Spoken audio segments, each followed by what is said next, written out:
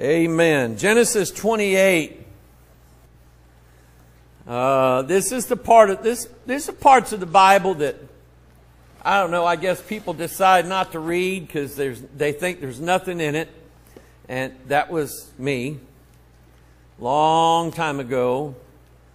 And then God said, "Oh, yes, there is too something in it. You just don't want to know it." And when I finally started telling God, "Yeah, I do want to know it. I want to know what's there." Well, then He started showing me. We started on Genesis 28 something like 5 years ago. I don't think it's been quite that long.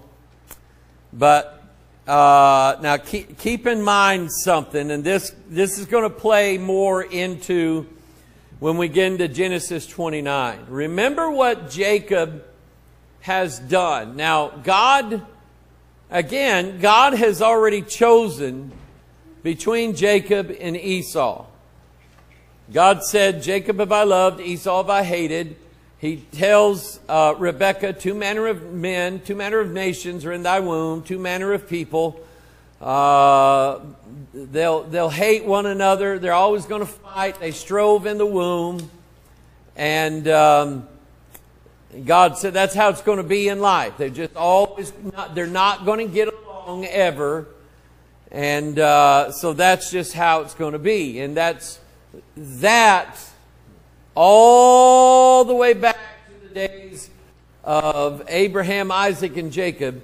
Believe it or not, that and those events play heavily into the current political situation that goes on in the Middle East. To this day, it plays into that. Anybody don't believe that, don't believe the Bible. I remember when Barack Obama was president, of course, what do they do when they give you, they promoted certain people in the Pentagon that held the same liberal, sort of anti-Christian, therefore anti-American views that Barack Obama held. And he elevated them in the Pentagon and gave them chief assignments and chief places and so on. And that kind of left others out. Well, one of them wrote a sort of a policy memorandum or whatever, a speech that he gave or something like that, where he said way too much of American foreign policy in the Middle East. We are too much in favor of Israel and not enough in favor of the Muslim nations around Israel. Now, keep in mind something. No Jewish airplane has ever deliberately flown into a building in the United States of America.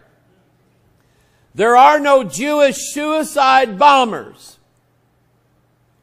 There are none of that. Israel has never declared war, jihad, anything like that against the United States of America. Israel has been the ally of our country. We have been the ally of the people of Israel, the nation of Israel. Ever since Israel became a nation, 1947, America has lined herself with Israel, and that's the right policy. But you got these guys that, like I say, Obama promoted them within the Pentagon, gave them, high, powerful positions, and they come out with this nonsense that Israel is really not a good ally to us, and we ought to separate ourselves from them, and too much of American foreign policy is based around protecting Israel. Well, why don't we protect the Palestinians? Why don't we protect the Syrians? Why don't we protect the Iranians? In fact, why don't we just let them build nuclear weapons? Well, it's been known, I'm not telling you anything secret, but Roy's nephew, Al, designed the iron shield that exists over the nation of Israel. He designed that. He gets sent over there frequently. If you remember when Saddam Hussein was trying to shoot all them Scud missiles over at Israel, and only about 10% of them were landing anywhere close to the right place. Do you know what that was? That was the program and the system he designed was designed to bring those down before they ever had a chance to do any damage inside the Israel. Rightfully so. And I've talked to him several times about it. It's absolutely amazing. And whenever there's something going on over there, he's right back over there helping the Israelis with that system. Making sure that it's operating right, making sure they know what they're doing with it, and so on. And it's just, you bless Israel, God blesses you. It's that simple. And here you have this president, and you have all these Pentagon chiefs who are trying to remove the blessing of God away from the United States of America by getting us to go against the people in the nation of Israel. They have no idea what they're doing. Now, but Jacob, just to give you a rundown of what he's done, Jacob has, for all intents and purposes, stolen Esau's birthright. At first, when Esau comes in from hunting and gathering in the field, and he's about to die and he needs something to eat, and mama's not there to fix it for him, and there's no food, and he tells Jacob, I got to have food right now. I'm not going to live another minute. I'm very, very weak. And Jacob said, I'll fix you a nice bowl of lentils, but it's going to cost you. What's it going to cost me? Your birthright. And foolish Esau said, what good does my birthright do if I'm going to die? That was foolish. Now, on his part, that was God showing a foolish man has the birthright, and I'm not going to allow that. Also, a foolish man squandered his birthright, which was an everlasting birthright. Not only would Esau have received the birthright, but he would have passed it down to his firstborn son. His firstborn son would have given it down to his son, and it would still be in the family to this day. But that's not what Esau did. So Jacob, whose name means supplanter, he's sneaky. He works under the table, doing dirty deals and getting things that he wants, but it's not really the right way done. And then when their father, Isaac, tells Esau, go out and kill me some venison, and cook them up the way I like them. Bring me some savory meats the way you do. Bring me something to eat. My days are waning away. I can't see. You come in, do that, and I'll give you I'll lay my right hand on you, and I will confer upon you my blessing. When Rebekah heard that, she took Jacob, if you remember, she literally put goat skin on his arms and probably perfumed him up with a little bit of goat urine and whatever it is to make him appeal, feel, and smell like a nasty, dirty, stinky animal. Because apparently the condition that Esau had, it literally made him appear as if he had fur. not just to the sight, but to the touch as well. Because remember, Isaac couldn't see at that time. And so twice then, Jacob goes in. Mama's wrapped him up in his goat suit and rubbed him all down with goat scent. And that's what Daddy said. Yeah, you sound like my son Jacob, but you smell like Esau, okay? Yeah, pretty good too. And so he brings him in this venison, and it's all nice and savory. So he reaches out, feels his arm. It feels like the furry arm. It's goat.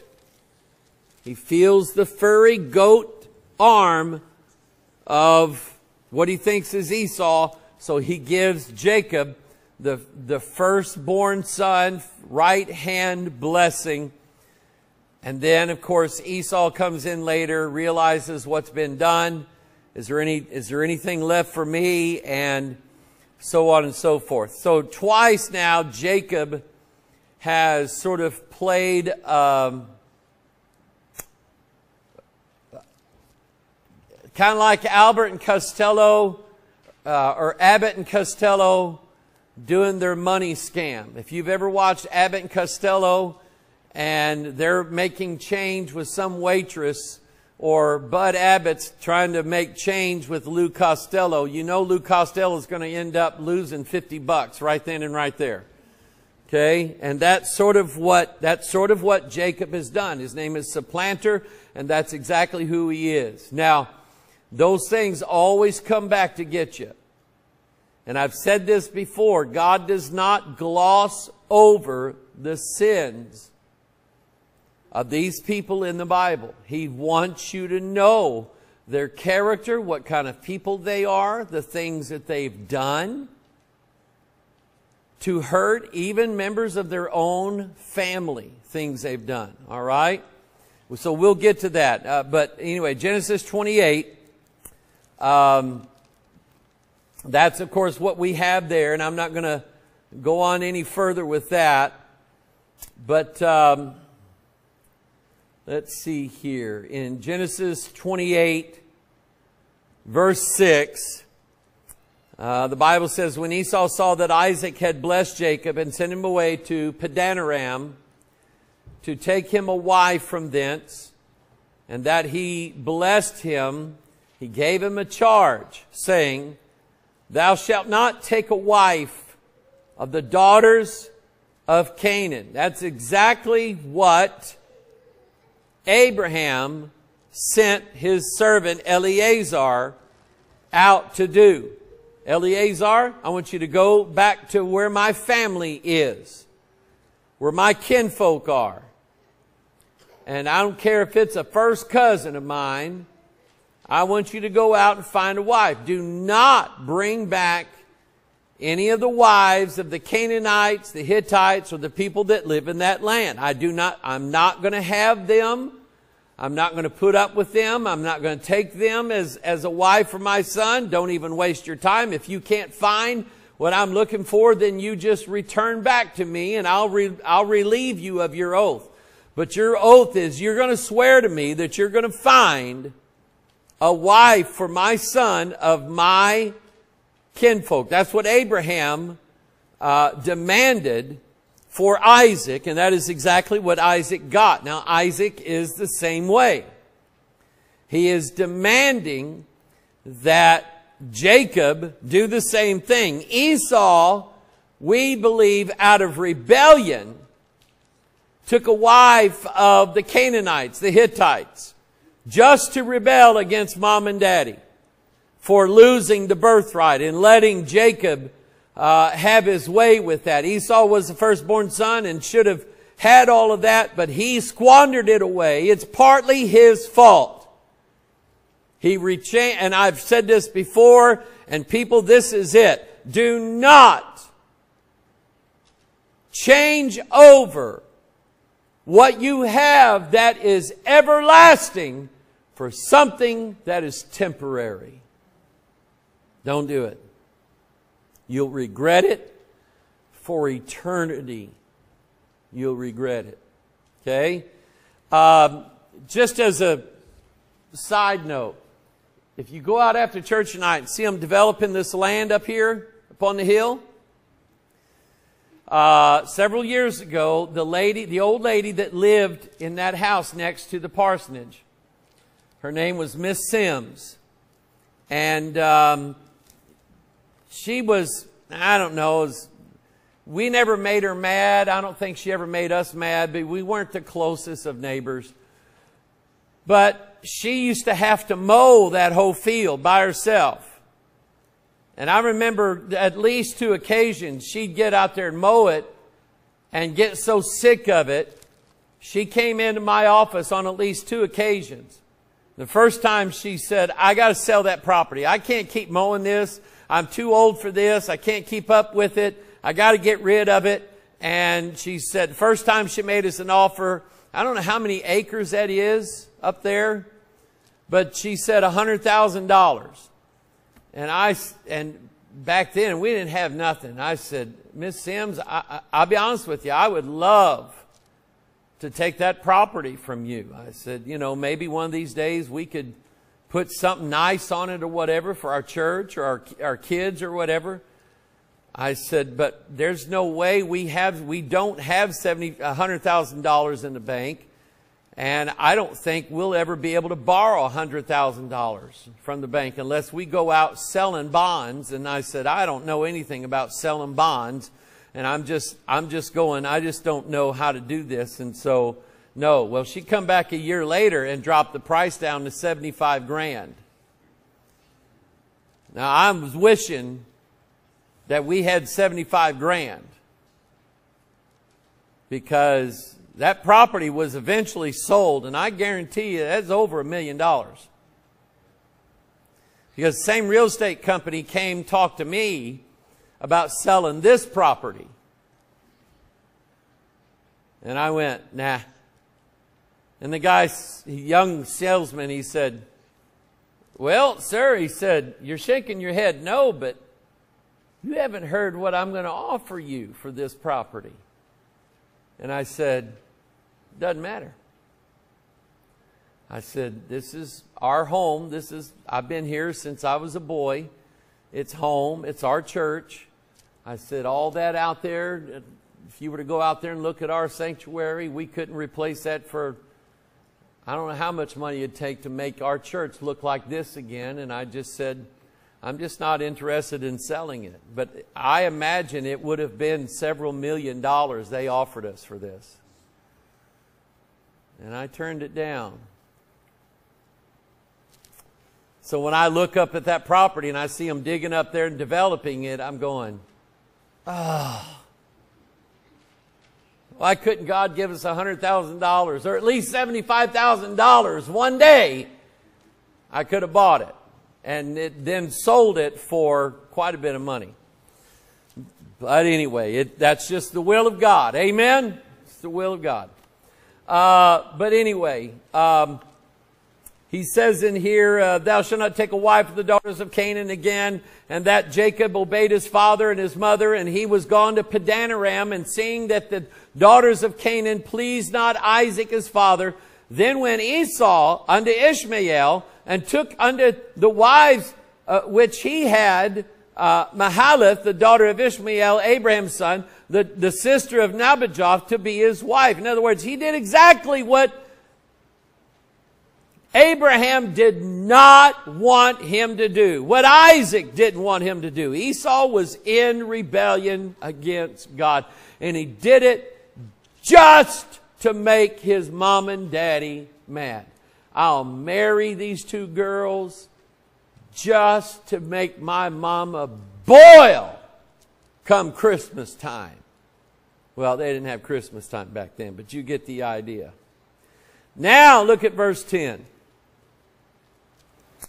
Genesis 28. And Jacob went out from Beersheba and went toward Haran.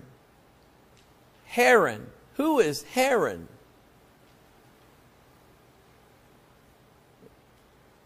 All you who are ignoring me. Who is Haran? Sister Helen. rhymes with heron? Who is heron? Anybody know? Paige, who is heron? Huh? The bird?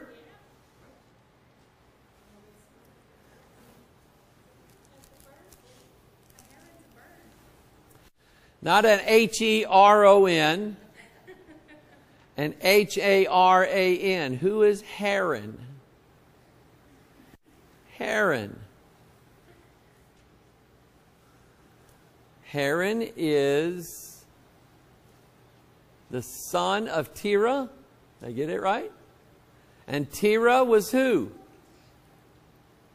Abraham's brother. Write that down. In case you get asked that question again next Sunday night. And I say, who's Heron? You go, oh, I know who it is. Heron is the Terah. Yeah, and Terah is Abraham's brother. And yeah, okay. It's the family of Abraham.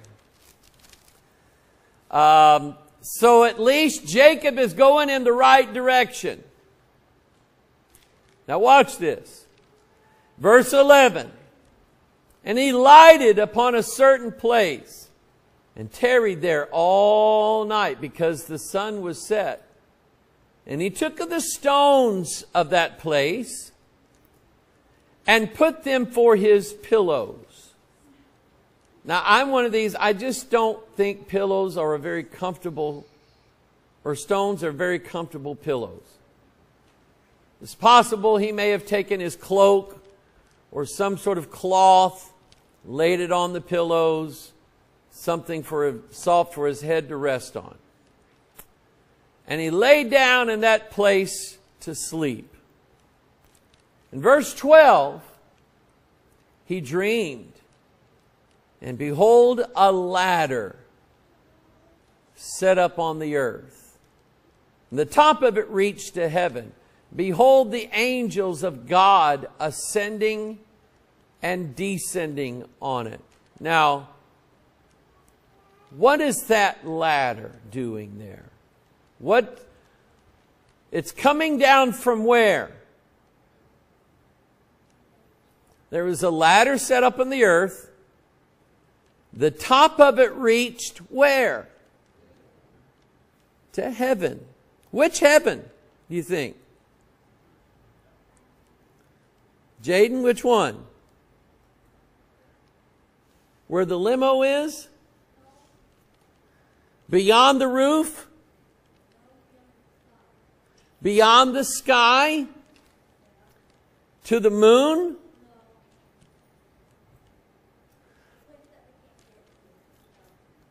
Beyond outer space. Okay, that's called the third heaven in the Bible. The third heaven is above all of outer space.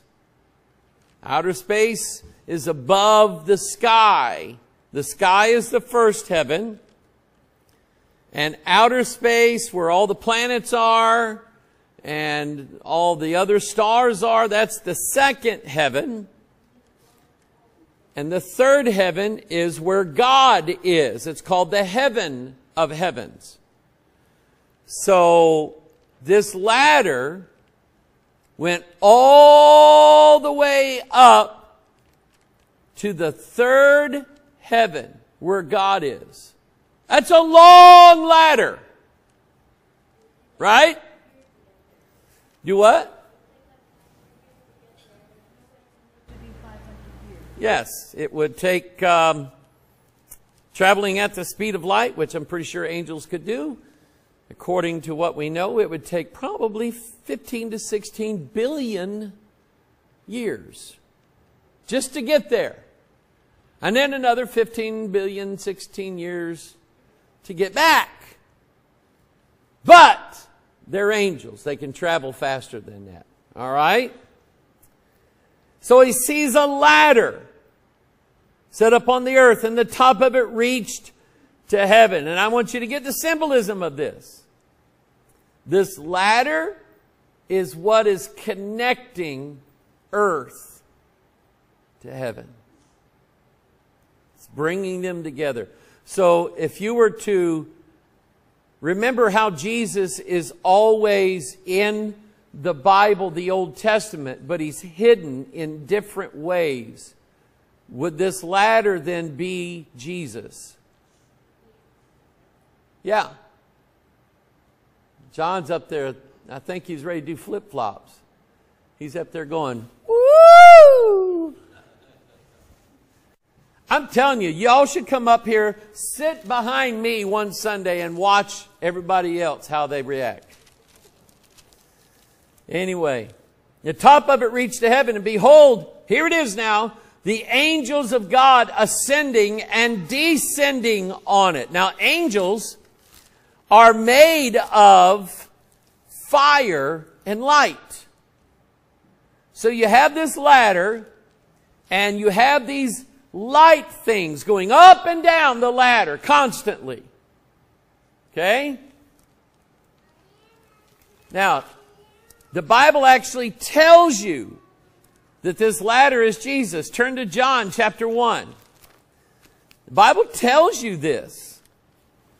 That Jesus was in fact... So here it is. Jacob has just seen Jesus. But he doesn't know he's seen Jesus. He knows that something irregular, not normal, supernatural is taking place here. But he doesn't know who it is. So John chapter 1 fills in the details. Remember, what you can't figure out in the Old Testament, you'll be able to find it in the New Testament. So John chapter 1, verse 43, the day following, Jesus would go forth into Galilee and findeth Philip, and saith unto him, follow me. Remember, Philip is the only apostle who got beamed up. He did. He got beamed up. He would come up out of the water and beam me up, Scotty. And all of a sudden, he disappeared from that place and ended up way out someplace else, just like that. Okay? Now, Philip was of Bethsaida, the city of Andrew and Peter. Philip findeth Nathanael and saith unto him, we have found him of whom Moses in the law and the prophets did write, Jesus of Nazareth, the son of Joseph. Nathanael said unto him, can there any good thing come out of Nazareth? It'd be like, Joe, be like us saying, can any good thing come out of Fredericktown? I mean, what if we, in our time, Jesus had been born and he came from Fredericktown and we would be going, yeah, I don't think so. Or worse, Potosi. Okay, Potosi. That's sort of the idea. Those of you who live in the area, you know. In your own area, pick the worst town of rednecks, double necks, cheats, liars, whoremongers, meth cookers, drug dealers, people with no teeth, half teeth missing. Pick a town full of people like that. East Bonne Terre would be a good one. And anyway, St. Genevieve would be a good one. Can any good thing come out of Nazareth? Philip saith unto him, come and see. Nathanael's already rejecting him because he's from Nazareth. Okay? I'm not interested. You said he's from that automatically puts him off my list. I don't care who he is. He's from Nazareth. I don't get along with people from Nazareth. So in verse 47, Jesus saw Nathanael coming to him and saith unto him, behold, an Israelite indeed in whom is no guile. He said that to Nathanael. Nathanael's the one who's going, He's from Potosi. I don't care who he is. He's from Nazareth. He's a Galilean. Why should I even listen to this guy? But now Jesus says this to him. I found a man with whom is no guile. Nathanael saith unto him, Whence knowest thou me? How do you know me? Jesus answered and said unto thee, Before that Philip called thee, when thou wast under the fig tree, I saw thee. Nathanael answered and saith unto him, Rabbi, thou art the Son of God. Thou art the King of Israel. He said that on the basis of one thing that Jesus said to him. One thing. And now he's ready to follow Jesus with all his heart. You're the Son of God. You're the one. I know now you are the Son of God. And then Jesus, verse 50, answered and said unto him, Because I said unto thee, I saw thee under the fig tree, believest thou? Thou shalt see greater things than these. And he saith unto him, Verily, verily, I say unto you, hereafter ye shall see heaven open, and the angels of God ascending and descending upon the Son of Man. Now go back to Genesis 28. I've got it up on the screen, verse 12. And he dreamed, and behold, a ladder set up on the earth, and the top of it reached to heaven, and behold, the angels of God ascending and descending on it. So who is this ladder? Jesus said it was him, the Son of Man. You're going to, and he said, Nathanael, this is not just a thing in the past. Maybe Nathanael, when he said that, maybe Nathanael remembered his Sabbath school lesson about how Jacob saw a ladder from heaven that reached up to heaven, and how the angels of God ascending and descending on it. He had always wondered about that. But now he sees the ladder face to face. He sees him. He's looking at him in the eyes. And the ladder says to him, Nathanael, you're going to see something greater than this. One of these days, you're going to see the angels of God ascending and descending upon me, the Son of Man. And Nathanael's hair, probably doodad, stood up on the back of his neck, and tears welling up in his eyes as he's thinking,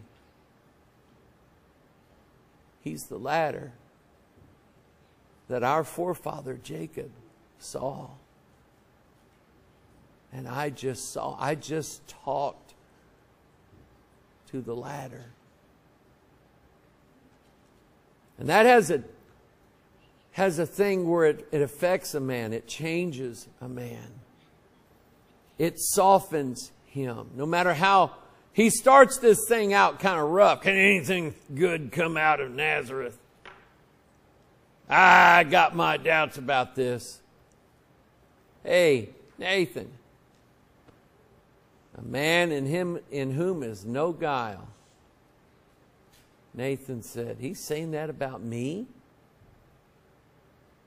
And then when he tells him that he was the ladder where the angels of God ascending and descending on him, I'm sure that Nathan can barely contain himself.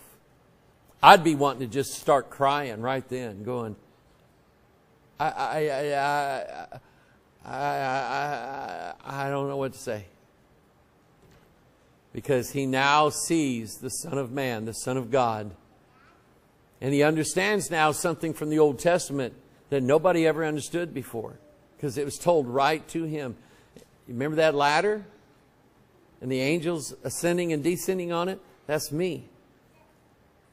And one of these days you're going to see those angels once again ascending and descending on me. Now, let me show you this. This is DNA. This is your DNA. And it was designed to be a ladder. Okay? It was designed by God. It's not an accident that it looks like a ladder. And by the way, let's see here. If I have any way to mark. Let's see here. Highlighter. Maybe I can do that. See this right here? It's probably not the right color. And this right here. That's the two rungs of the ladder. The two legs of the ladder. And the angels of God ascending and descending on that. Remember, angels are made of fire and light. Now, these two legs of DNA that I just showed you, they're made of phosphorus. What does phosphorus do, Chris? And when you dip bullets in phosphorus, what do you do that for? They're tracer bullets because when they fire at night, you can see them because they light up. Yeah. So at night, you can always tell if you put in like every fourth round is a tracer round.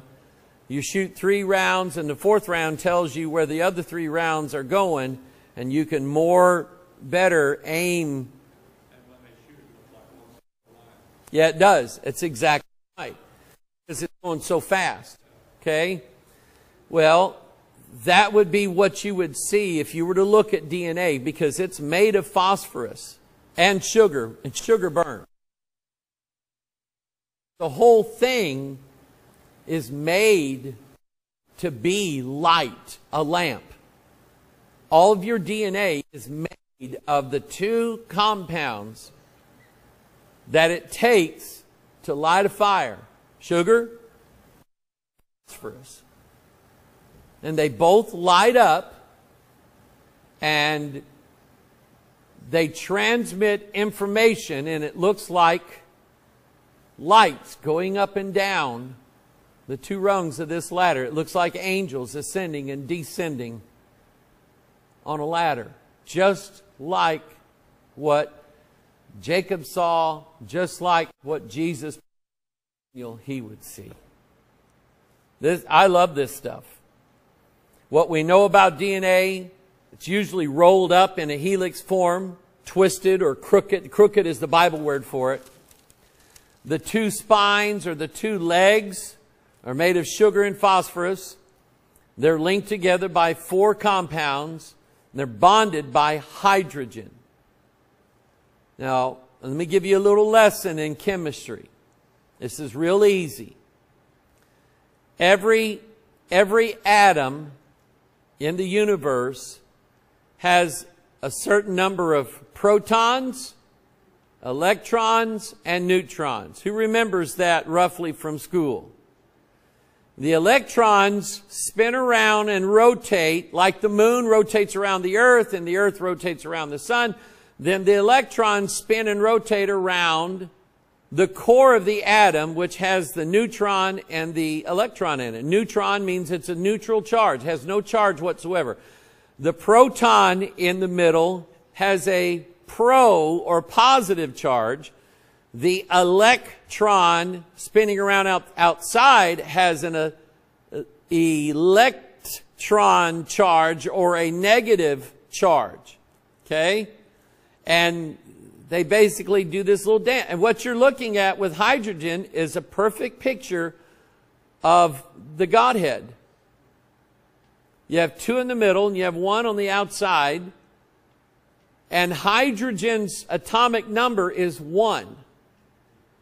Because it only has 1 proton, 1 neutron, and 1 electron. Jesus said, I and the Father are one. And John said, 1 John 5:7, for there are 3 that bear record in heaven, the Father, the Word, the Holy Ghost. And these 3 are one. And that's what hydrogen is. And hydrogen is the component that holds all of the DNA together. Okay? You know how water is sticky in some cases, right? Something wet, if it has a wet surface, it's kind of sticky. And that's called a hydrogen bond. Okay? It's the hydrogen in the water causing that. All right? So, here you have a picture of God, and He's the one literally holding everything together. Think about that. Okay? And then, the four things in the middle, like the steps of the ladder, are just four compounds: adenine, guanine, cytosine, thymine. You don't have to remember this, but it'd be neat if you did. Okay? Because if I talk about this again, you go, I remember that from the last time. Adenine, guanine, cytosine, thymine. And so it's those four things that join together in the middle that hold the ladder together. So now, and the rules are, you see up here where you have AT and TA? Well, that's the rules. Adenine can only link with thymine, only. And thymine can only link with adenine. So they cannot, they're like a round peg and a round hole. So if you split DNA down the middle and you have adenine, thymine here, what do you have to have on the other side? Thymine, adenine. You have to have their exact opposite on the other side. That's the only way it'll go together. So Isaiah wrote, "Seek ye out the book of the Lord and read. No one of these shall fail, and none shall want her mate."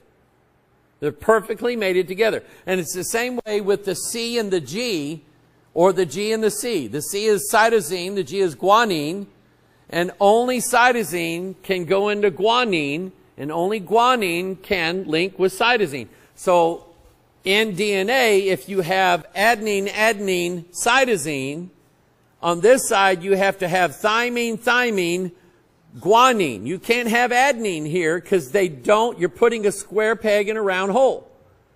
And it won't work. So whenever a cell in your body splits and becomes a new cell, all that has to be done with the copy of the DNA that's in your cell is that it takes it and it splits it. It unzips it right down the middle and sends half of that over to the new cell. The new cell automatically knows how to make the other half of what's missing because of those rules. If it sees adenine, this has to be thymine. And if it says guanine, this has to be cytosine. Okay? It's the only two. Now, let me ask you this question. How many Gospels, out of the 4 Gospels, how many of them tell you of the birth of Jesus Christ?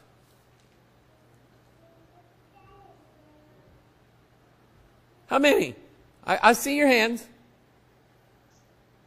How many? 2. How many don't tell you the birth of Christ? 2. So you can see that 2 of them, Matthew and Luke, go together because they both tell you the story of the birth of Jesus Christ, while Mark and John completely skip over that and they start the gospel when Jesus is 30. See how it works? Okay?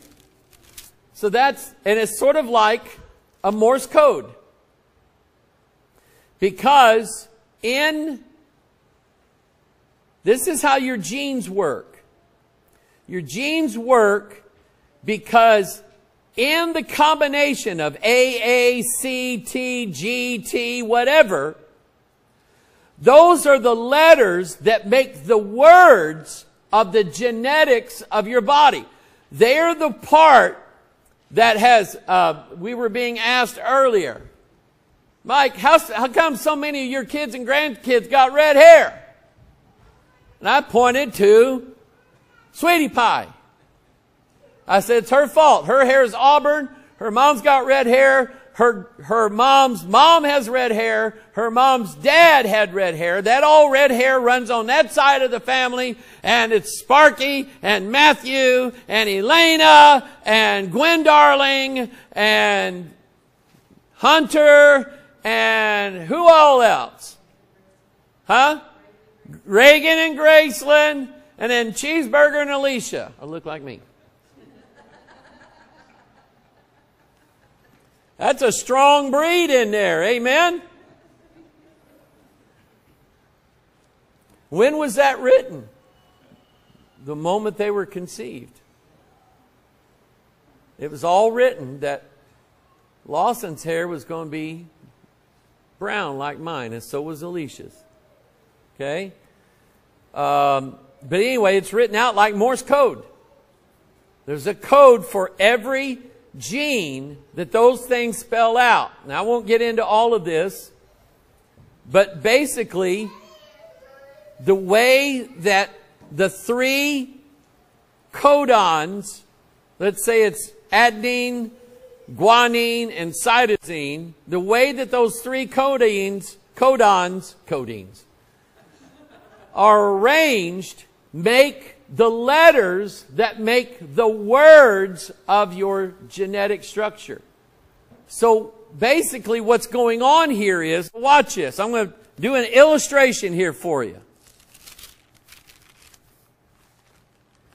Here is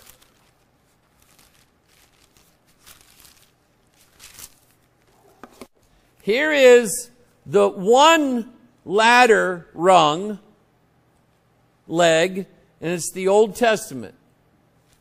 Here is the other leg of DNA. It's the New Testament. What binds these two parts together is this right here, Chris. Matthew, Mark, Luke, and John. Because right here is where the words are. And the words are Jesus. That's why John, the fourth gospel, says, in the beginning was the Word, and the Word was with God, and the Word was God. And in your DNA, the words that make your genetics are right here in these four things, arranged in an absolutely perfect order. When they started trying to read the DNA script, they thought that they were going to find like just a mishmash of different codes just splattered everywhere. But that's not what they found. They actually found, Chris, that at the end of one gene that said, you know, Matthew's going to be red-headed, freckled face, there was what's called a stop codon. Period at the end of a sentence. And then right next to it was a start codon that said, here's the next set of genetic instructions. Just like chapters and verses in your Bible, they're written into your DNA. Isn't that cool? So here we are, man who is so smart, we're rewriting the genetics of literally every species on the planet. I guarantee you, in a lab somewhere in this world, literally every species on the planet is having their DNA mixed up, added to, taken away, including humans. You just don't read about it in the paper. You only read about the ones that they actually succeed in. Okay? But I believe nature's balanced, don't you? And so what if we change the flowers so that the flowers are more fragrant so the stores can sell them? But the bees that pollinate them don't recognize that amount of fragrance, and so they won't pollinate them. What will happen? The flowers will die off, the bees will die off. Do we need the bees on the earth? Shoot, yes. So we're playing God with a book that God Himself wrote that we're not good at. Just as He tells us as believers, don't change anything in this book because you're dangerous. God says to all the genetic scientists, don't change anything in here. You're dangerous. And I believe that that very well could lead to some of the curses in the book of Revelation that God said was going to come to the earth. Okay? All right, that's it. Let's go to the Lord in prayer. Appreciate you staying with me tonight.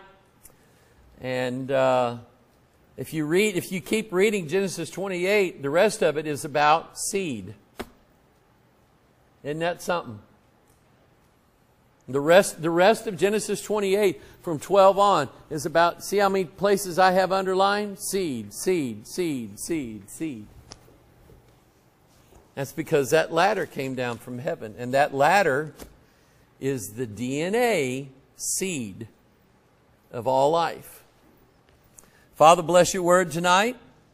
Thank you, Lord, for the wisdom, the beauty, the things that are in this book, God, that we may have never considered before. Lord, it is always a joy for me to be able to teach them. And Father, just bless our families. Bless those, Father, who really need help today. Pray that you'd give them grace. And Father, Lord, bring revival to some people. They need it real bad. Bless us, we pray, and dismiss us in your care in Jesus' name. And all of God's people said, amen.